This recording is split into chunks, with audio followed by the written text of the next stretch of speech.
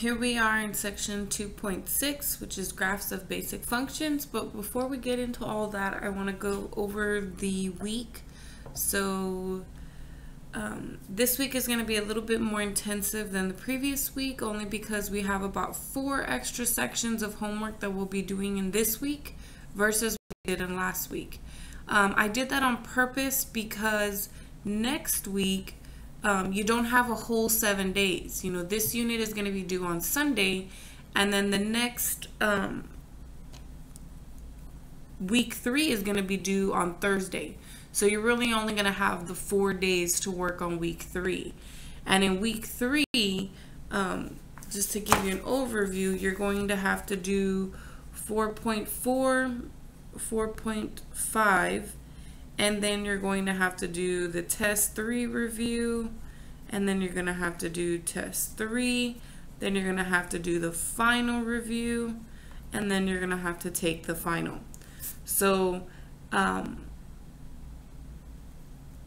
this is going to be a whole lot to do in 4 days. Okay, so if you just dedicate 1 day on working on the review and then the final, 1 day on working on this, and then 1 day on that, it kind of gives you a little bit of flexibility, so you still have a day, maybe if you have to do something that day, or if you want to stretch this out a little bit further, or if you want to knock it all out in 1 or 2 days. That's up to you.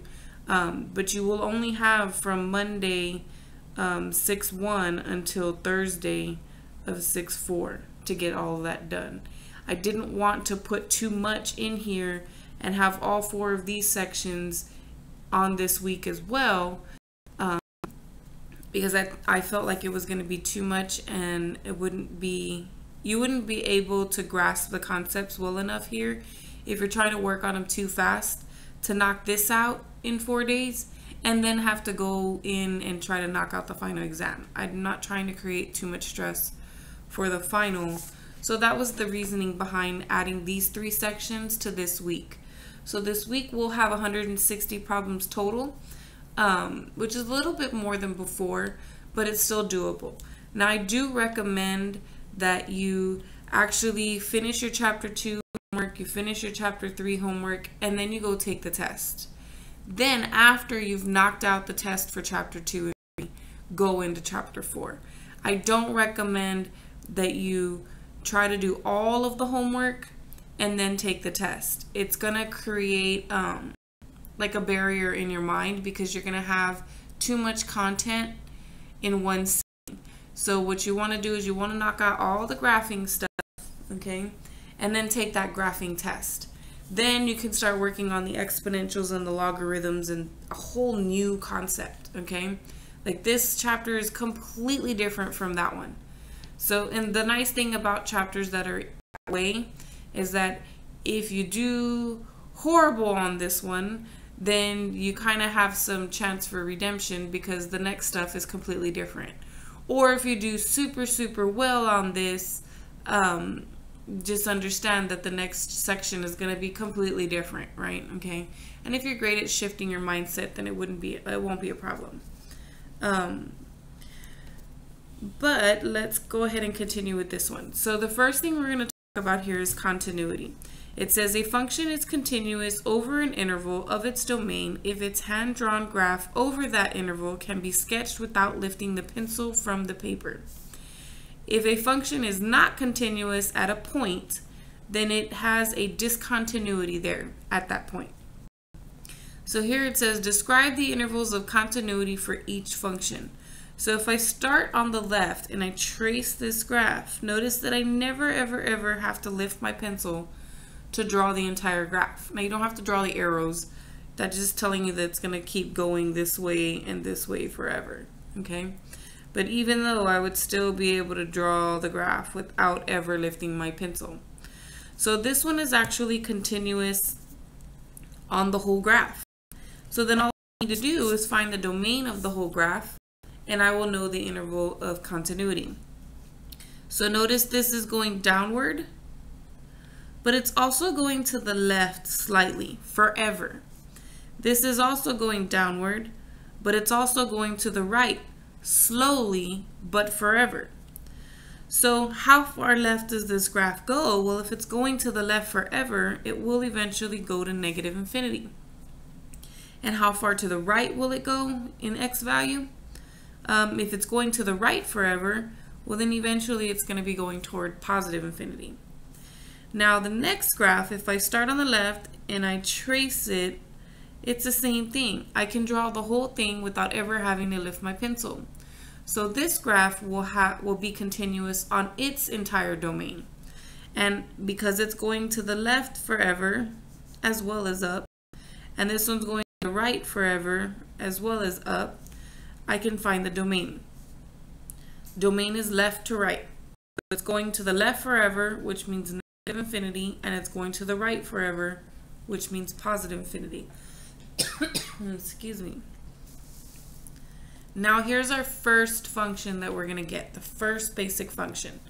There are 1, 2, 3, 4, 5, 6, about 6 basic functions, okay? And then we'll use those to graph what are called piecewise functions. Now, the first basic function is an identity function, and it's essentially a linear function. If I put a coefficient in the front, or if I add or subtract a value, you end up getting something that looks like this. And basically all it is they're all lines. The B will, and later we'll learn, but the B will make the graph go up or down. And then the A will change its slope. So it'll make it more flat, or it'll make it more steep, or it'll even turn it negative and go in this direction instead of that direction, right? So we know that those numbers will affect the graph. And it's the same thing with the other functions. These numbers will affect the graphs of those other functions as well. And we'll learn how they affect the graphs later on, okay? But for now, we're just introducing the basic function. Like, what's the root part of that expression, okay, or that function. So for here, remember that f of x just means y. So essentially this means y equals x. So for every x value I choose and I plug it in there, the y value is going to equal the same exact value. And if you plot all these points on the graph, these are the points that you get. They don't show dots, but these points are included here. And then the domain of this, it is going to the left forever and to the right forever. It is also going down forever and up forever. The function is increasing. If I start from the left and I trace, I'm going up for the whole time. So it's increasing on its entire domain. And it is continuous on its entire domain, since I can start from the left and then draw it without ever having to lift my pencil. Now, the next function is the squaring function. So again, this is just fancy notation for y. So it would be y equals x squared. So when I plug in an x value, I have to square it, and that's where these y values are coming from. And then again, the points are 0, 0, 1, 1, 2, 4, negative 1, 1, and negative 2, 4. Okay. Now the domain, it is going up, but it's also going slightly to the left. This end is also going up, but slightly to the left, forever. So how far left? From negative infinity to positive infinity. The range is the lowest y value to the highest y value. So how low does this graph go? The lowest it goes here, and that y value is 0. So the lowest y value is 0, and then how far up does it go? Well, it's going up forever in both directions. So it does go to infinity, positive infinity, on the right. Now, f of x squared decreases on the open interval. So if I trace it, it's actually going down, down, down, down, down until it gets to here, which is a turning point. And so what is the interval for this half? It would be from negative infinity to this x value, which is 0. And then it increases on the open interval 0 to infinity. So from here, it's going up, up, up, up, up, up, up. And what is the interval for this region? It'd be from 0, this x value, to the right forever, which is 0 to infinity. Is the graph continuous? Yes. Even though you have a break in increasing, decreasing intervals, if I draw it, I can draw it seamlessly without ever picking up my pencil. So it is continuous on the entire domain. Now, the cubing function is the next one. And so it kind of looks like a little chair. Okay, it's curvy. It's not straight or flat. It's curvy. And again, this is fancy notation for y. If I cube each one of these numbers, I end up with these values. So 2 and 8, there is an arrow there.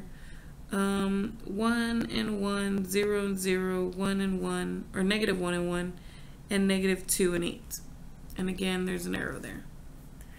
So those are the points which make it do this little thing in the middle, okay? But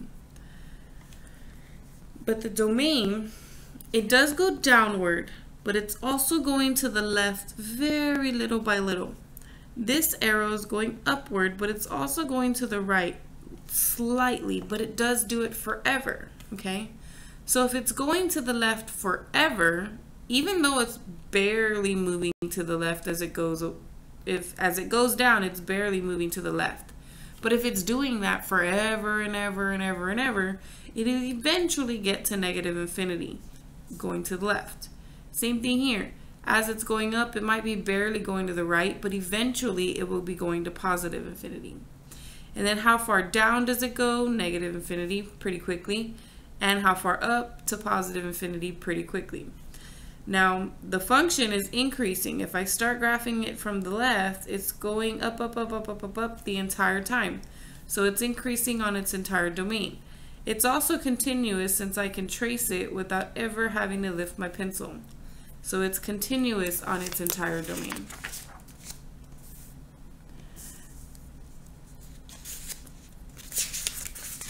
I'll go into the last three and then we'll stop this video. Okay, so the square root and cube root functions. So square root is you take all these values and you take the square root. Now you cannot take the square root of a negative number in there because it results in an imaginary, an I, right? You can't graph imaginary numbers on a real plane, okay? These are real numbers, these are real numbers. There's no imaginary numbers in this chart, right? So you can't get imaginary numbers, which is why normally you use -2, -1, 0, 1, and 2 as your x values. But for square root, you can't. You have to start with 0 because that's the first number you can take the actual square root of. And then they cleverly chose perfect squares so that when I did take the square root of them, I didn't get decimals. I just got these values, okay? The domain here, though, how far left does it go? It goes here. This is as far left as it goes. There's no arrow there. And that x value is 0.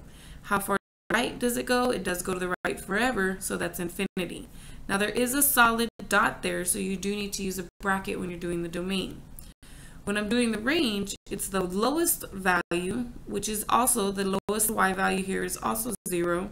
And it goes up forever, slightly up forever, but forever. So it will eventually go to infinity. If I draw it from the left to the right, it is increasing on the entire domain, and the domain is 0 to infinity. But when you're doing intervals of increasing and decreasing, you always have to use what's called an open interval.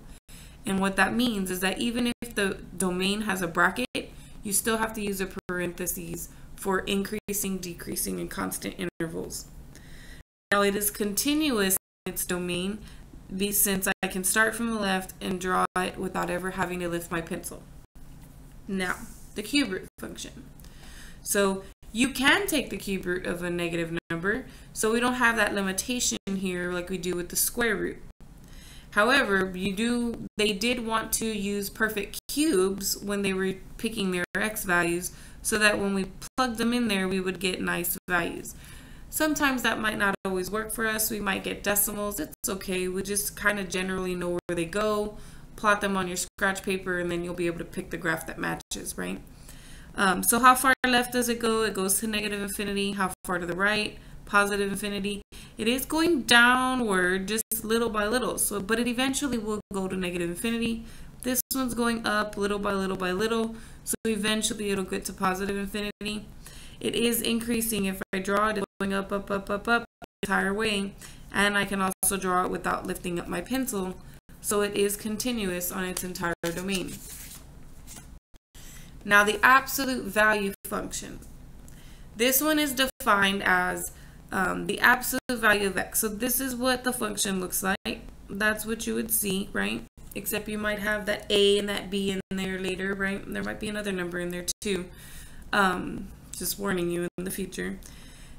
The way you evaluate this is if that number inside is positive, that means it would be greater than 0. So if I was doing like the absolute value of 7, it's just 7 and it comes out exactly the same, right?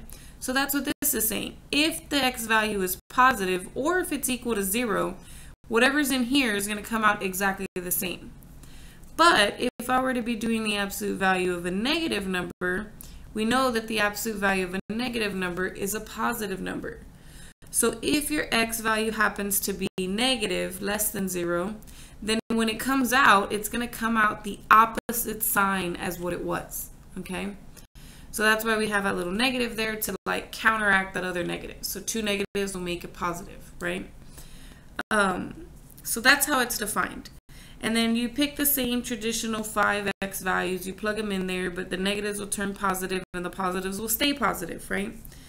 Now the domain here does go to the left forever and to the right forever, which means negative infinity to infinity.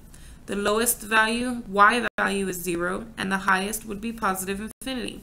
It is solid here, so we should use a bracket when we're doing domain and range. Well, not domain in this case, but range. It does decrease on this side, so from negative infinity to 0, and then it increases on this side, which is 0 to positive infinity. It is continuous on its entire domain. I can draw it without ever having to lift my pencil. Okay. Now, knowing all of those basic functions, you'll be asked to identify your basic functions in your homework, but we need to use those to graph what are called piecewise functions.